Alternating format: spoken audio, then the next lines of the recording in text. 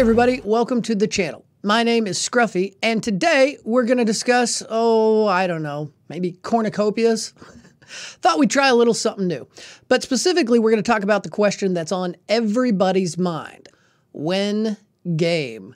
Well, may have a little bit of heads up in a recent post by Matt in the Major Announcements channel. Now, this is a massive update. Really and truly, you should read it yourself. However, I'm going to touch on a few points that I think are key moving forward that you need to be aware of.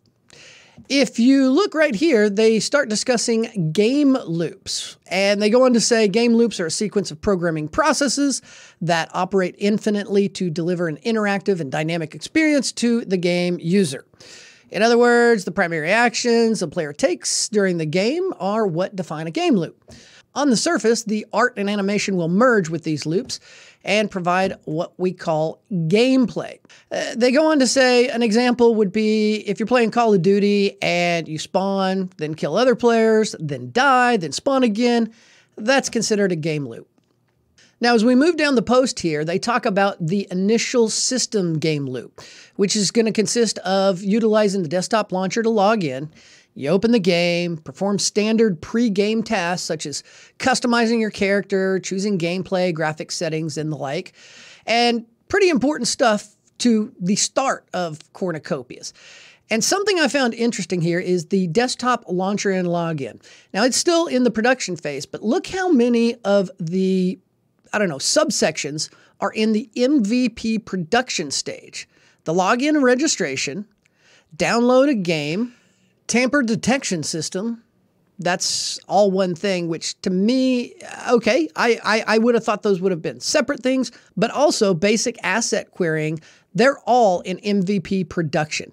Rounding out, the main menu and character builders are both in early production, but this gives us a feel for how far along they are in the process.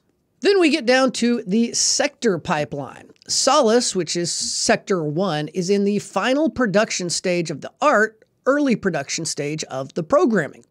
The art and environment building phase nearly complete for Sector 1. Once complete, we will begin the land plotting phase, which will include all of the programming necessary to make land plots function.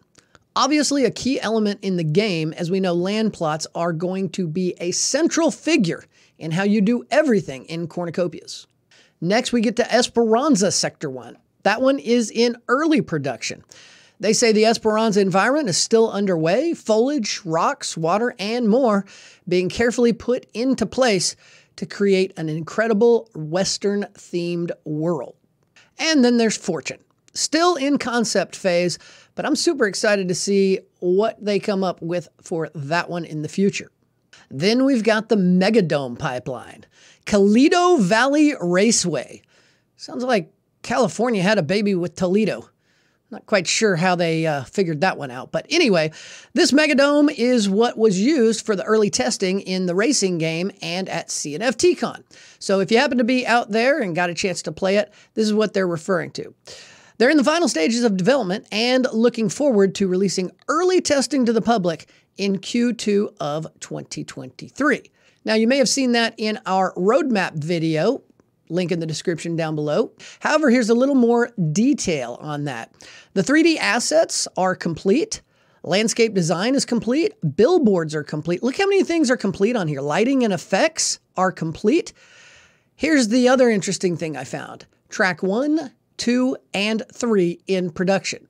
So my hunch is that when they launch, they'll have one giant megadome called Calido Valley Raceway, and they will have 3 tracks within that dome. Again, speculation, but this is what this says to me. Also got the racing systems in production and performance testing in production as well. Then we get some nice little colorful image updates, some great artwork here. I believe Matt was going on a mushroom hunt or something, so, Mario would be proud there.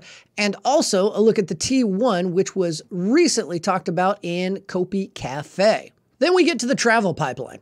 Now, they also recently touched on this in a Copy Cafe, so I'm not going to go over it again. You can go read if you want to see every single step involved. Very fascinating stuff. I suggest you do so, but we're moving on to the vehicle pipeline. Again, a lot of things that if you've been following the project, you probably know already. If you're new to the project, definitely go check this out in major announcements. However, one thing I wanted to bring to everyone's attention is the addition to a new vehicle that, to my knowledge, has not been leaked yet. And that is the Bubblejet Prima. And they're showing that it's in final production. So very excited to see what that is. Could that be the OG vehicle of this year? We will find out. And rounding things out, we've got the website, education platform, and user dashboard. Not a whole lot to report here, as most of these are in early production or planning and design phases, but definitely something to keep your eye on for the future. Hope you enjoyed the video. If so, do me a favor, give it a like. Also, comment down below if you think I left anything out. Make sure and subscribe and turn on bell notifications. And one final thought. Shout out to the team for continuing to roll out these updates. More information allows us to make better informed decisions. And there's lots of projects out there that don't give you anywhere near the level of transparency that the Cornucopias team seems to put forward. Just another reason I am so super bullish for this in 2023, 2024, 2025, 2026, 2027.